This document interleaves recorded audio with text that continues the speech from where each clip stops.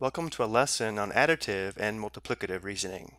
In this first problem, we're given the heights of two trees in 2003 and then the heights of the same two trees in 2006. And we're asked the question, which tree grew more, tree A or tree B? So we need to determine how much tree A grew from 2003 to 2006, then determine how much tree B grew from 2003 to 2006, then determine which tree grew more. So what I hope you'll do is pause the video, analyze this problem, and come up with a possible answer. Before we go back to the tree example, let's answer question A and question B. If I begin with 4 and end with 8, what mathematical process might I have used? So if we think of using addition, notice how the beginning value of 4 plus 4 equals the ending value of 8. So one way to describe the process would be to say, add 4. However, if we think of using multiplication, also notice that 4 times 2 is equal to 8, and therefore we could also describe the process as multiply by 2.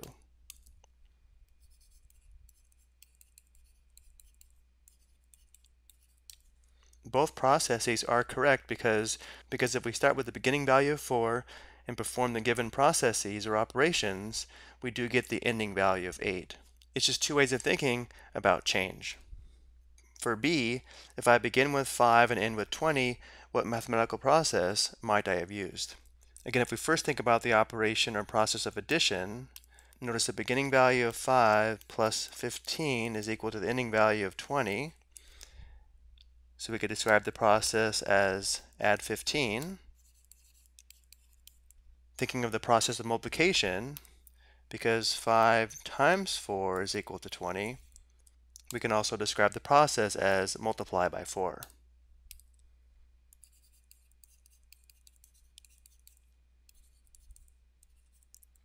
Both of the processes are correct, but they're found using a different type of reasoning. When we determined what we added to the original value to get the ending value, we were using additive reasoning. Additive reasoning looks at the absolute change between two quantities, and when using additive reasoning, we compare the quantities using subtraction. So to determine the absolute change using additive reasoning, we take the new quantity and subtract the old quantity, and this will tell us what we add to the old quantity to obtain the new quantity. For example, looking at A, using additive reasoning, notice that the ending value of 8 minus the beginning value of 4 is equal to 4, telling us using additive reasoning we'd add 4 to the old value to get the new value. In B, using additive reasoning, notice that 20 minus 5 is equal to 15, so 15 is the absolute change, so using additive reasoning, the process would be add 15. When we thought about the process of multiplication, we were using multiplicative reasoning. Multiplicative reasoning looks at the relative change between two quantities. When using multiplicative reasoning, we compare the quantities using division. So to determine the relative change, we take the new quantity and divide by the old quantity.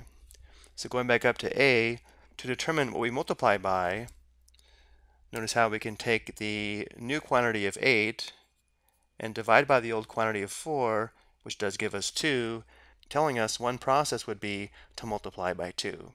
In B, notice how if we take 20 and divide by 5, we get 4, which tells us the relative change is 4, meaning the mathematical process would be multiply by 4. Now let's go back to our tree problem. Let's first look at these heights using additive reasoning. For tree A, the height starts at 2 meters and then increases to 5 meters.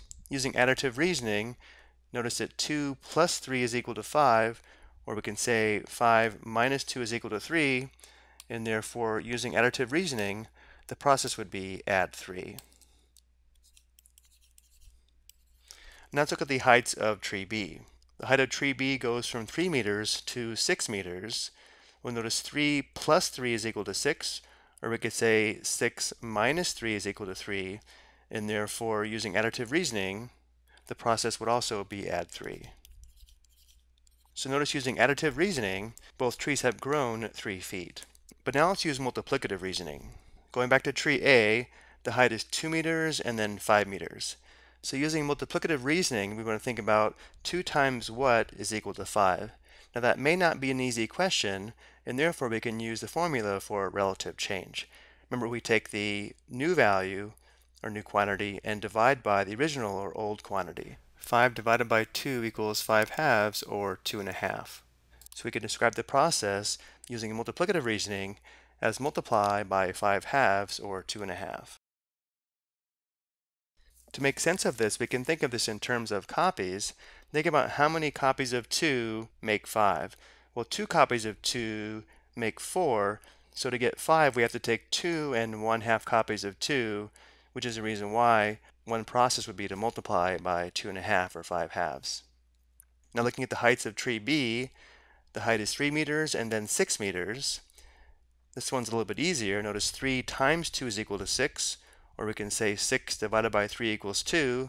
So because the relative change is 2, we can describe the process as multiply by 2. So there is more than one way to answer the question, which tree grew more? If we use additive reasoning, we can say the trees grew by the same amount. If we use multiplicative reasoning, we can say tree A grew more because it grew 2.5 times its height, while tree B only grew 2 times its height. So I'm going to go ahead and say the answer is tree A grew more than tree B.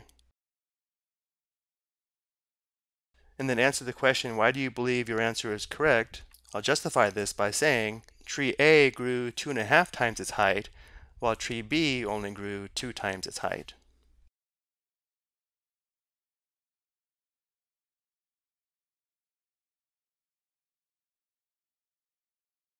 Now before we go, I do want to point out that both kinds of reasoning are important and valuable in various contexts.